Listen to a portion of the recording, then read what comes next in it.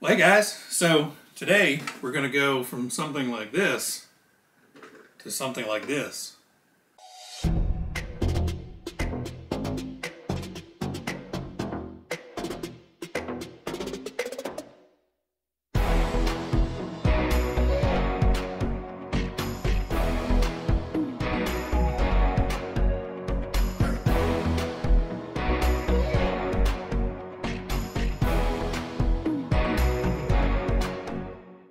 Well, hey there YouTube, welcome back to the channel. I'm Adam, glad you stopped by, and today's video is going to be kind of a, not a tutorial, but a how Adam did something video. So recently we put out the video of the Mutt Cutts van, so I hope you guys watch that one. If not, we'll put that, here or here, I don't know, somewhere on the screen, and you can go back and watch that one. But this is going to be basically a how I did it, not necessarily a how-to video, because, I just made a bunch of crap up as I was going along. So I wouldn't necessarily say this is a how-to. But anyway, we bought the Black Edition Lunchbox for this, mainly because it was the one that was in stock. So, I took the Black Edition body and, ruined it by, screwing it up and then painting it gunmetal. So we still have the Black Edition rims for the Lunchbox body here. So all you gotta do is pop this off, change out the wheels and tires, and we now have a Black Edition Lunchbox. But for this one, I ordered a separate set of wheels and tires, and I just got the cheap yellow rims and tires off of Tower Hobbies.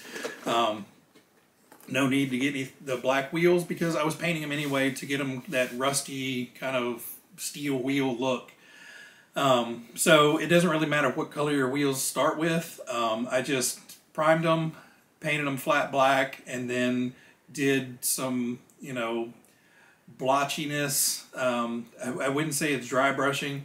Essentially what I did is I ripped up a tiny sponge and just got rust color, brown color, and a really dark gray color, and just started, blotting it around the inside of the wheels once I got the flat black on there. And you kind of do it until you get the desired look. Now, when I was doing it, obviously I was inside, underneath of a bright light, and I probably could have added a little bit more rust. The cool thing is paint, and I can add more if I want to. So I may go back and add a little bit more of the gray and the rust color in there just to make them pop a little bit more, because right now they just kind of look black until you actually get in close and look at them. So wheels and tires, easy. The body is where it got really confusing. One thing, it's hard to notice, but the front end of this is actually much longer than the front end of this. Now, this does not have the bumper underneath of it. I took all the chrome pieces, so the bumper, the pipes, the rear bumper, all of that out of the Black Edition kit and mounted it to this body. So this body has no bumpers, no pipes, no nothing. Because I was reusing that bumper, there's nothing there. So what I did is I've got a little woodworking shop downstairs, and I found a piece of pine wood and, cut it to fit, and then started shaping it to match kind of the front end of the van. So it sticks out to, probably 3/4 of an inch past the front of this van. So where, it basically matches the full depth of this. So basically we added a piece of wood in here and then just continued sloping it down. So once we got it in place, I went through and I filled it with a little bit of E6000. One, to give it some structure, because you only got a screw down here on each side and then the 2 screws up here holding it on. Not much strength. And I knew I was going to run this without a bumper on it. So if for some reason he does bump his little nose, I wanted it to not just snap his face off. So I ran around the whole outside with some E6000, let that dry, ran around the inside, did the same thing. So that gave it a really firm, solid attachment point beside the mechanical fasteners of the screws. And then once the inside was dry, I came back and I feathered on another coat to kind of give it a nice gradual slope.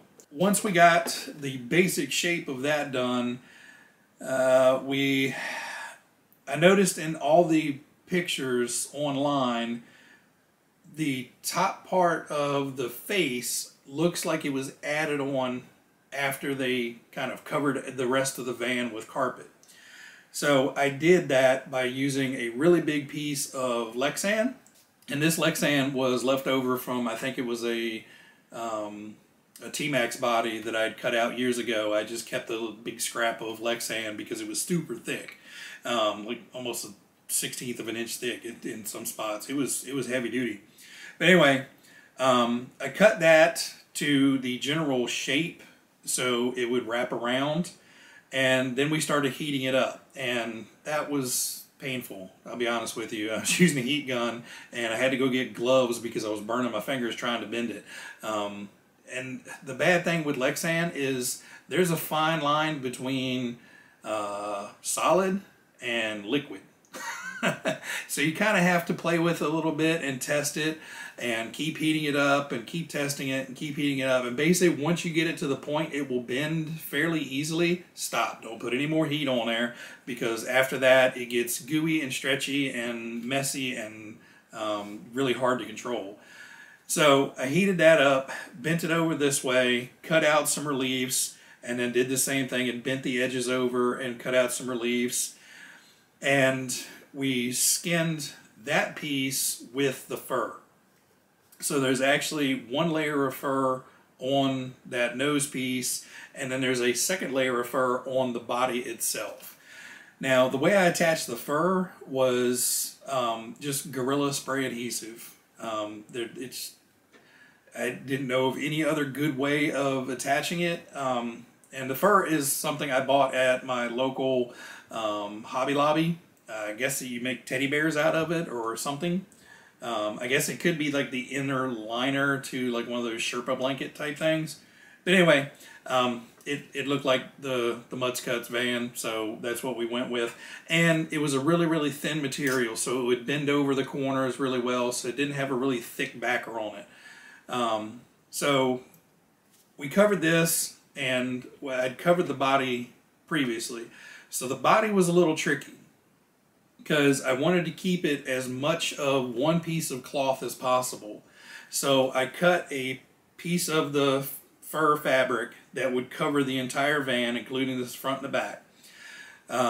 Went down, sprayed the entire body. Now the windshield is not in here. Don't put the windshield in. Put the windshield in after you get all of the fur and all the attachments and stuff done. So all we had was the body and the front wooden piece shaped and finished the way we wanted it. Sprayed it all with the spray glue, and then sprayed the fabric with the spray glue. And what you want to do is let that basically dry up and tack up on each part. You don't necessarily want to put it together wet. So we let that tack up, and what I did was I put the body in the middle of the bench, and then I had shoe boxes on all four sides of it, which are about the same height as the body. And what that allowed me to do was drape it over top and get it stuck down to the roof of the van first. And then I could take one box off the side and run it down one side. And I left the front and the back with the shoe boxes kind of going long ways to keep the front and the back from sticking accidentally. So I did the front side, or the top, left side, right side, and then I made some relief cuts down this edge and down this front edge here. And once all that was set, then I pulled the back part off, folded the back over, pulled the front off, folded the front over, got it all pushed down nice and tight. And when I sprayed the spray glue, I made sure to go up underneath this edge, I don't know, about an inch or so. That way, if I had any leftover fabric, I could then cut it to, you know, about an inch wide all the way around the van, and then flip it over and tuck it up underneath. That way the fur doesn't stop right there at that bottom edge. It actually rolls all the way up underneath. Now the wheel wells, you basically have to cut out a little bit tighter and then make some relief cuts around the wheel well, so you just snip, snip, snip, snip, snip, and then roll it up underneath there, because if you try to roll it, obviously on the curve, it's not going to want to tuck up. So we got the body wrapped in the fur, and then all I did was take a hobby knife from the inside and cut out the windows and cut out the sunroof. So before I mounted the fur, one thing I did was down the side of the van, there's a big molding line and the rain gutter at the top of the van. What I did is I actually removed that on both sides. I removed the door handles to make the van as flat as possible, so I didn't have to worry about, you know, going over lumps and bumps and ridges and stuff and not having areas to stick. Now, I don't think you need to do that. Maybe the rain gutter at most. This down here, I wouldn't worry about that. And you're not going to see the door pulls, the door handles at all, so you can pretty much delete those too. So before we do the fur, we had to make the tail, because the tail gets mounted to the truck before it gets skinned, as I didn't want any visible fasteners from there, because with like the ears and stuff, the fasteners are underneath of the ears, so they kind of fold over and hide them. The tail, I didn't have any good way of mounting the tail to the truck without fastening it down and, you know, possibly seeing the fasteners. So I made a cardboard template of his tail, traced it out onto the Lexan, and I made two pieces, and I extended the bottom piece out about an inch or so.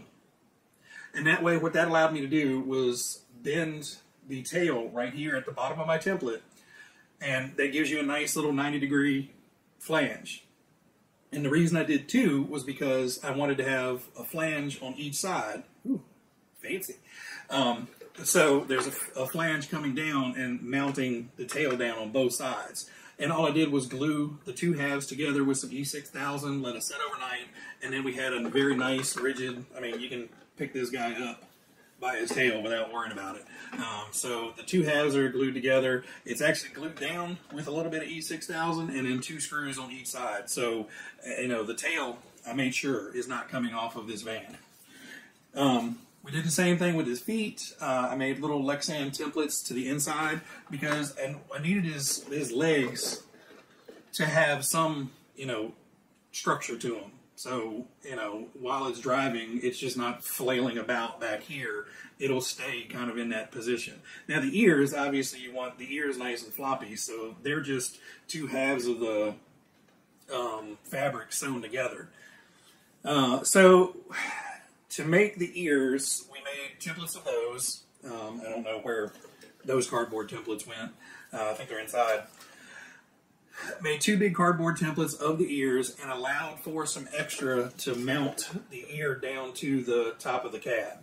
So basically what happens is there is a small thin strip of Lexan with two holes in it, and these screws go down through that Lexan, through the ear, through the body, and are bolted through. So what that does is it captures this entire ear underneath of that Lexan and acts like a giant compression point. So the ears themselves are actually all stuck down to the body, and you know, it should not come off. They're bolted down. The only way it's going to get is if it just literally gets ripped off and it tears the fabric. But we made the two templates, trace it out. So when you do this, because I almost screwed up, you can't make a template and trace it the same way 4 times. You actually have to do 2 lefts and 2 rights. So trace your template on, you know, side A twice, and then flip it over and do side B twice. That way, when you put them together, they match this way. Because I cut one out and went to stick it together, and the two pieces weren't lining up, and it was kind of twisting the ear. So make sure you flip that pattern, because you're not going to draw it perfectly symmetrical. So for the ears, you flip them inside out, and I just started down one side and ran all the way around the ear, and just hand sewed it. I don't know what I'm doing. I just made it up, and it seems to be holding up fine. Just make sure when you start it, you got a good knot in it. When you end it, you got a good knot in it. But really, there's no need to sew the very top of the ear closed. I did. You don't really have to. But obviously, when you're sewing it from the inside out. You sew all the way around the ear, stop, flip it inside out, and then you can finish sewing the very top of the ear where it's mounting closed if you want. I kind of wish I'd put some of the little plastic, beads or something in here to weight them down a little bit, because I'm pretty sure when they're driving around, this thing's going to look more like a bunny rabbit with his ears flipped up here all the time. But, they're floppy. They're supposed to be floppy. The legs we had to do a little bit differently. We made the template out of cardboard, cut those out of Lexan as well. Now, there was no way I was going to be able to stuff this into a sewn together leg or a sewn together foot area. I don't know what I'm doing about sewing. So what I did was I cut out 2 exact pieces of Lexan just like this, and then we just went downstairs, sprayed it with the glue on both sides, and then I sprayed a piece of fabric big enough to cover both sides of this, plus give me about 1 inch of extra up here. So tip on that is when you do that, take a Sharpie or something and mark the inside of the fabric and give you a center line. So when you go down and put this, now that it has glue on it, you can put that right down on that center line and then fold 1/2 up, get it smushed on, and then fold the other half over and get it smushed flat. And, you have a nice flat edge on the bottom, and it's not, cattywampus at all. And then we attached it basically the exact same way we did with the ears. There's a piece of Lexan underneath here. I don't know if you guys can see that, but there's just a piece of Lexan with 2 bolts going through it. And putting the holes in the body, you can't really do until you have it all wrapped. Now, I guess you could go through and before you wrap the body, lay out the ears, get everything mounted and pull it all off. And then when you get the fabric wrapped, just cut through the little holes and push everything in there. I didn't think that far ahead. So I actually had to drill the holes with the fur on the body. Let me tell you, that is a pain in the butt because the fur just wants to wrap right around the drill bit. So you literally have to, be a little tiny monkey and sit there and pick the fibers apart to where you get a nice little seam in the fabric and to where you can actually make a part in the fur and then drill your holes. So all I did was just found out roughly where on the body this lined up, parted the fur, put my template on, marked the 2 spots in there with the Sharpie, drilled the hole, and then, we were able to get all the screws and everything mounted in there. I kind of wish they sat perfectly flat, and I'm sure they'll sit a little bit flatter once everything gets stretched out. But, once we got, I forgot, and when you go to cut this out, I just used a pair of shears, like little kitchen hobby shears or whatever, and just went around it and cut right beside the Lexan, and just leave that top piece sticking up, your extra inch or so of fabric that allows you to make this hinge here, so it clamps down to the body and it lets it fold over. The nose I ordered off of Amazon. They were just, puppy dog, teddy bear noses. The intent of that overlay was to give it the mouth area. It kind of did and it kind of didn't. So I actually had to take a little bit of brown Crayola magic marker and highlight those areas. You probably use Sharpie. I just had a brown magic marker around here. And then I put the little, kind of spots on his cheeks, or for around his muzzle, for I guess where his whiskers come out. And then the tongue, I needed something, and I didn't want to go all the way into town and find a piece of felt to cut up this tiny little chunk of felt for a tongue. So I went downstairs in the garage and started rummaging around, and I found an old battery that had a red rubber boot on it to, protect it from shorting out. Battery's been dead for a while, just sitting down there waiting to get recycled. So I cleaned that up, and it made a really nice, shiny red tongue. So I just took some scissors, cut it out in a tongue shape, and literally just pried up that piece of Lexan and shoved the tongue up in there. So the tongue is actually, 1.5 inches long or whatever. I just shoved it up in there and then pulled it out to where it looked appropriate. I could pull it down a little bit more, but I figured I didn't want it hanging down below the body too much. And I just put a little black Sharpie line on there to make the middle of the tongue, and that's where it went. What else? So this isn't necessarily something you need to do. I just didn't know how well the fur was going to cover in every area. And, you know, if for some reason a seam opened up or something, I didn't want to show the, you know, the white body that this came on. So I did spray it with TS68, which is wooden deck tan, which is kind of the closest from memory that I could tell in the hobby shop what color the fur was. So I did spray that all the way around. Really, the only place you can see it is the window piece right there. But other than that, you know, the fur covers up all the joints really, really well, and you can kind of, you know, move it and brush it to make sure it hides everything really well. The Mutt Cutts signs, I found an image of that and imported it into Corel.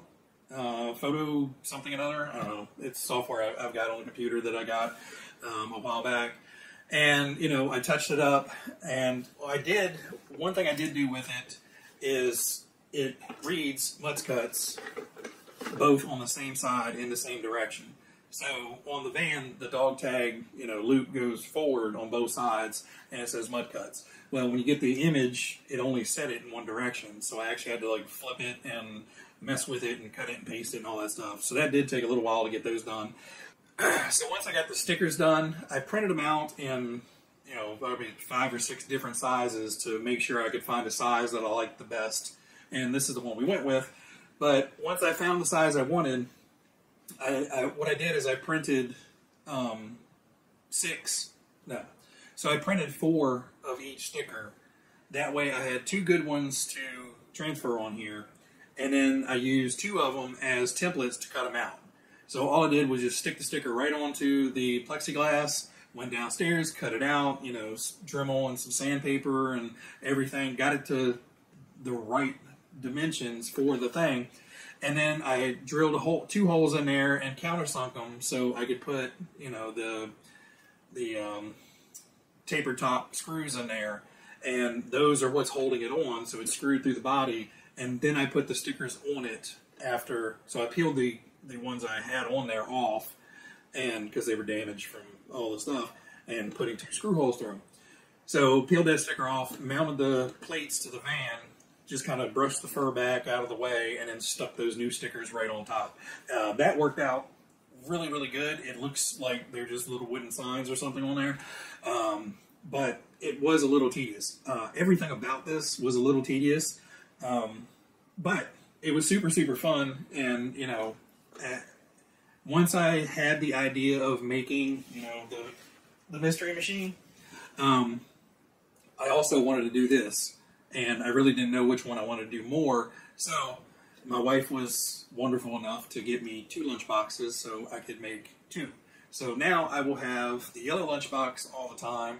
I will have the mystery machine lunchbox all the time. I will have Mutt Cutts lunchbox with the option of running it with the not black edition body and wheels.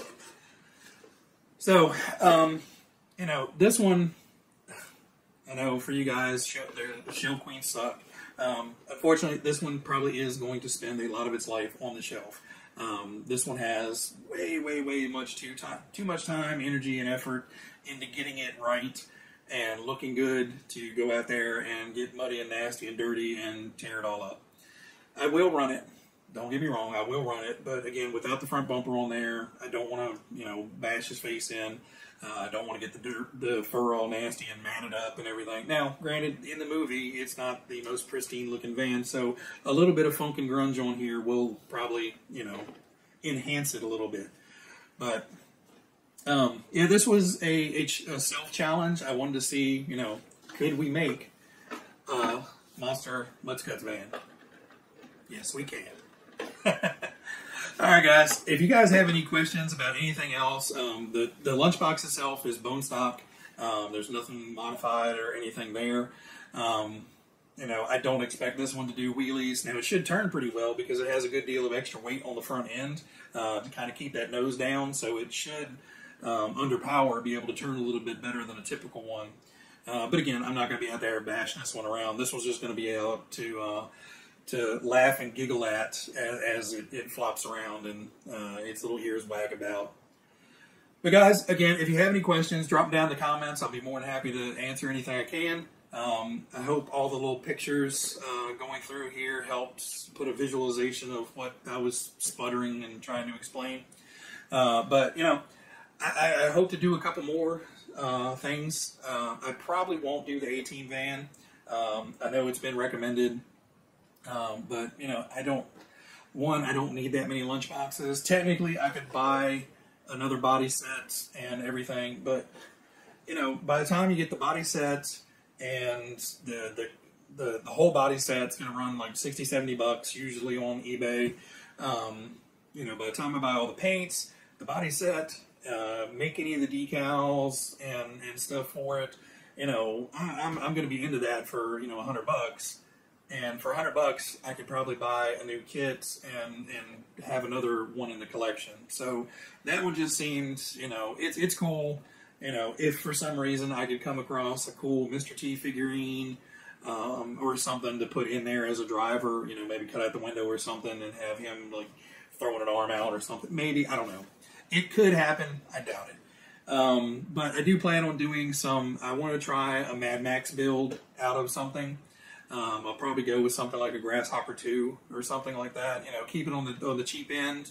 I really don't want to bastardize and butcher up an expensive kit to do something. So don't expect a Mad Max Clodbuster, although that would be pretty cool to do the monster truck from Mad Max. But yeah, I'm not butchering up my Clodbuster for that. But you know, probably a Mad Max buggy. I was even thinking about doing it with the holiday buggy. With the holiday buggy, it's so hard to paint the thing because the plastic they have it molded in is not intended to be painted ever. I know you can, but we'll see. Obviously, you know, Mad Max theme, if it comes out butt ugly, you know, it's kind of what it's supposed to look like. So maybe the holiday buggy, maybe the Grasshopper, or Grasshopper 2. I think the Grasshopper 2 would probably lend itself to be a little bit better for the Mad Max theme than the original Grasshopper. Potentially even maybe the fighting buggy, something like that. I don't know. We'll see. But I do want to make a Mad Max themed buggy or truck or something. But you know, on these type of builds, I want to try to keep the cost down so I can still keep adding to the collection with, you know, cool new kits that I don't have. Anyway, sorry about rambling on for so long, but you know, I was really excited to build this. I was really excited to share it with you guys. So I hope everybody out there likes it. You guys out there, everybody be happy, be healthy, be safe, and I will catch you guys on the next episode. Bye.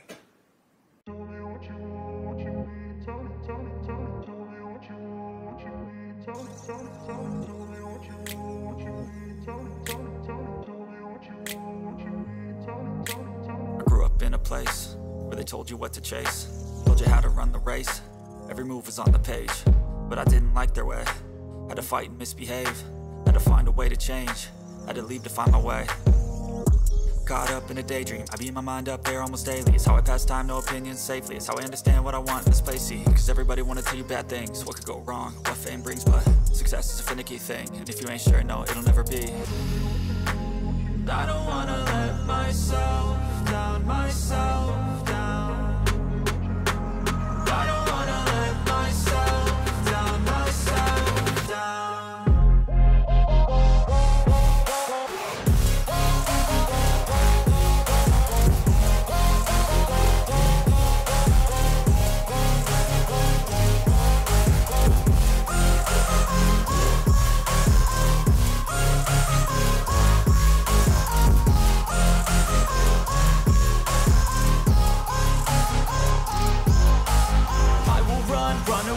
I don't have to plan it, I can go change my fate. You won't understand it, all alone, that's okay. People I can't stand them, they don't want me to change. Keep me where I'm standing, and I don't wanna be where I am. And I want something more, take a chance. It could be possibly my last